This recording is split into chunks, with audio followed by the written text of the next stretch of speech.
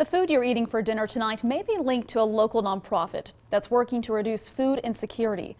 Our KSNT News reporter Tiffany Littler introduces us to the Food and Farm Council in this week's Community Matters. Formed just 2 years ago, the Food and Farm Council is a city and county appointed 15-member advisory council.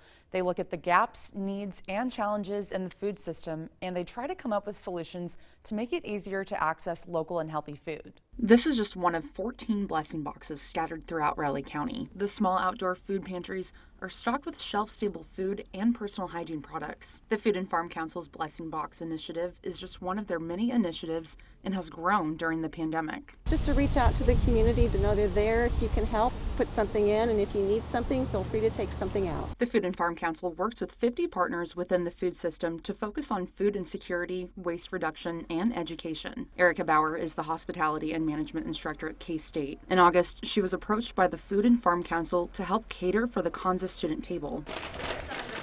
They provide weekly meals every Wednesday for around 450 students. The university has been a big part of my life in coordinating how do we do things better, and the university has so many resources to connect them with the community.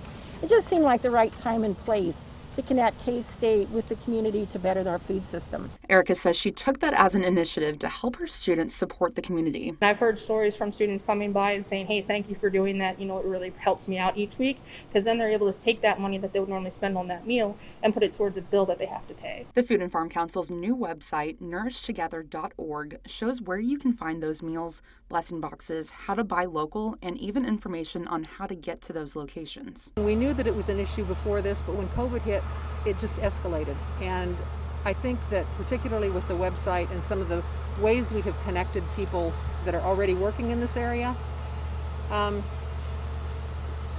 hoping that we will make a difference in having food available to people around the area. We have a link to the Food and Farm Council's brand new website.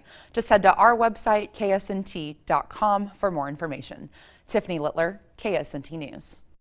Hey, and if you have a nonprofit that you think we should feature in our Community Matters segment, just like you saw here, just head to ksnt.com and let us know by using our Share It feature.